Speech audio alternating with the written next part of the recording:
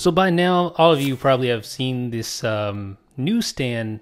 I guess you can call it a hack, or not really a hack, but just a bug, where you can drag Newsstand into a folder just like that if you're quick enough on iOS 5. If you want to get rid of Newsstand, you want to kind of get it out of the way if you don't use the functions of Newsstand. All it is basically just a glorified folder anyway.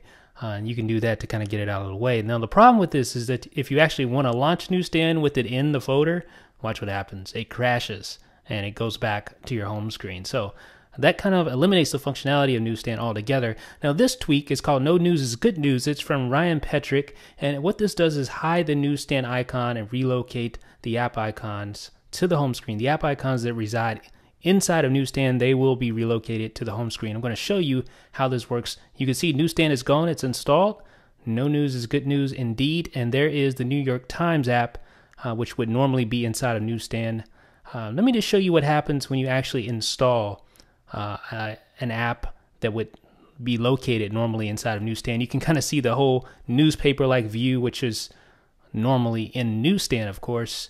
But it will switch over to a normal app icon once it recognizes that it's not in Newsstand, it's on the home screen springboard.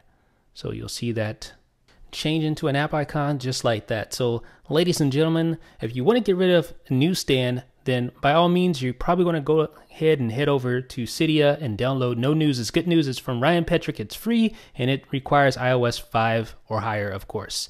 Let me know what you think in the comment section. This is Jeff with the iDownload blog.